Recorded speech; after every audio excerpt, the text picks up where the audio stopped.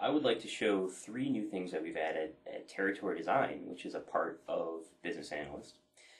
Three new features, one of them being how you can take territories that you've already created and then quickly bring them into Business Analyst and work with them through the Project Explorer in Business Analyst. A couple different reports that we've added, and I'll focus on the Compare Territory Design Solutions report. And I will also show how we've added the concept of capacity to creating territories instead of just balancing, which is new at 9.3. And the first thing I'll do is show how we've integrated territories into the Project Explorer and how you can get them out of the Project Explorer and then start working with them. And at 9.2 is a little background. If you did not save a territory solution that you set up, if you went through all that trouble and all that work of doing it, if you didn't save it within a MXD, your territories were essentially lost. All the layering, all of the styling and look and feel were gone. So at 9.3, we've got in the Project Explorer a section for territories. So if you've created a set of territories or some type of solution, you can easily select them, click Update Map, and they'll automatically pop in from your hard drive or network location where you saved them into the table of contents and then into the map. So as you can see here in my table of contents, I have two different territories that I've created. All the styling is saved. I wanted to create 5 territories, so it remembered that. It remembered what base layer I started with, which is zip codes. Whereas in 9.2, if I didn't save this in an MXD, all of this would be lost. Another thing that we've added that I mentioned earlier I wanted to discuss is a few new reports at Territory Design 9.3. And one of those is called the Compare Territory Solutions report. And this, what it does is it essentially compares one territory solution to another.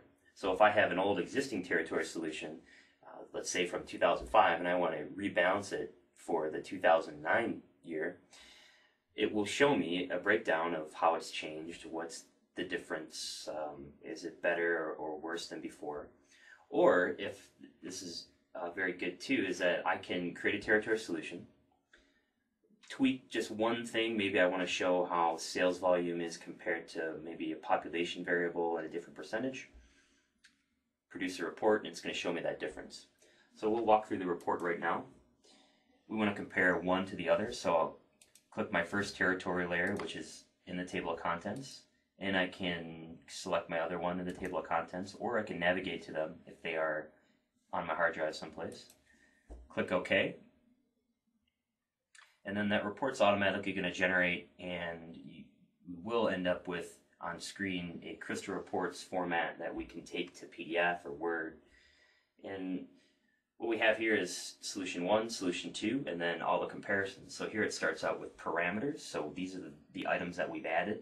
I wanted my territories to be constrained 25 miles for both of them. I've got different variables that were used, such as population. I wanted to use a capacity that my territories shouldn't go past 150,000 households, but in the other one I don't use that as a parameter. And then it's going to break down a map so I can see my first territory solution compared to the second and how they differ from a statistics view, from the types of variables used. And then at the very end there'll be a chart. And also we do some type of prescriptive analysis to say that Solution 1 is better than Solution 2 based on a couple different factors.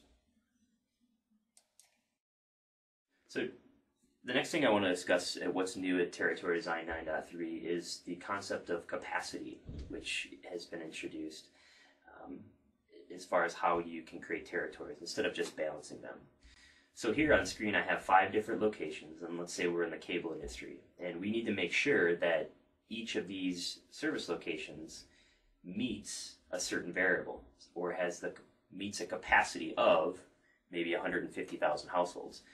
So as you can see, 5 different locations, and we are meeting, or very close to, by zip code, 150,000 households per each area. But what this shows us is that when we create these territories with just this capacity threshold, it actually produces quite a few gaps. So are we meeting our market coverage, or do we need to move a location? Do we need to add a location to meet our demand.